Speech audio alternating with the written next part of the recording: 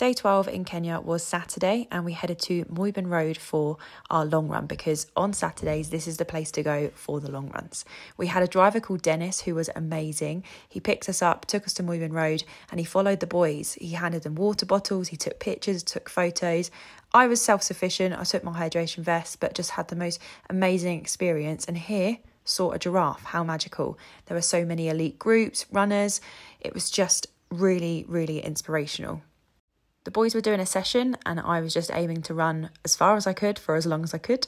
And here was Paul pulling alongside me, and I was telling him that I'd seen the giraffe. The boys ended up having a really, really good session. I think James did 16 miles in total with a half marathon at sort of around threshold. I ran for 2 hours and pretty much smiled the whole way round. Here's James getting handed his water bottle and his cool down. Paul then stopped us for a photo shoot, but that has to be up there with one of the best long runs ever.